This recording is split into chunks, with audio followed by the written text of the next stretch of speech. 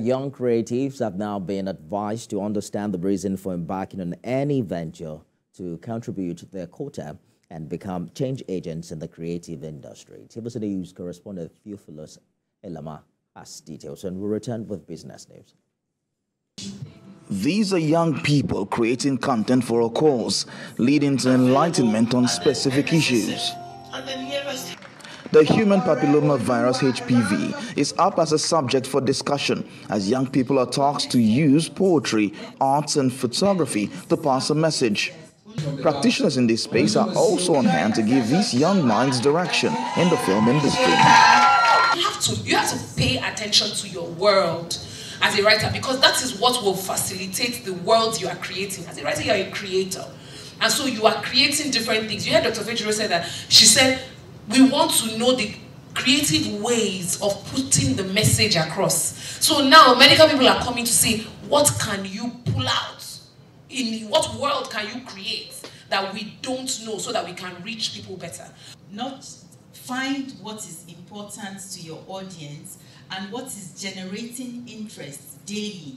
What are people talking about? And bring out the niche, bring out the legal angle of it, and maybe that will help you. And sometimes it's not about the number of followers that you have.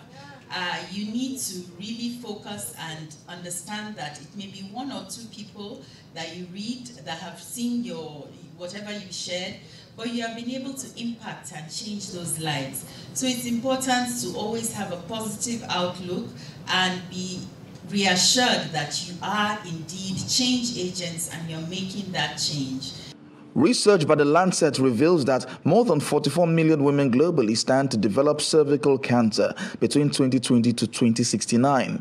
These young creatives are taking on the challenge to make content that will promote the use of the HPV vaccine, amongst other health-related issues. We know that the health system needs a lot of improvements, needs to close the gap, and we feel that the youths will be able to advocate for health issues, come up with solutions, and use these solutions to meet the health needs in Nigeria. You spend a lot of their time getting their information from the internet, from the social media, and so to get any information you want to get across to them, you have got to simply create content that resonates with them, and that's what some of us are trying to do. In a bid to encourage the younger generation of creatives, tools and gadgets were given to deserving content creators to aid their sensitization work. Theophilus Elama, TVC News, Lagos.